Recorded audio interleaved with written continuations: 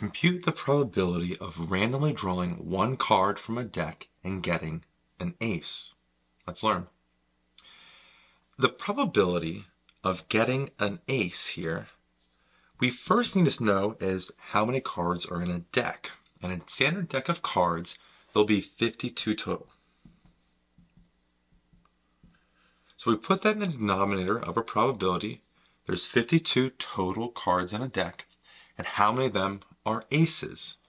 There's going to be 4 aces in the deck, one for each suit. Hearts, spades, diamonds, and clubs. So we have 4 out of a 52. That's our probability. Simplifying that, 4 and 52, both are divisible by 4. We have 1 and 13. And so the probability of getting an ace is 1 in 13.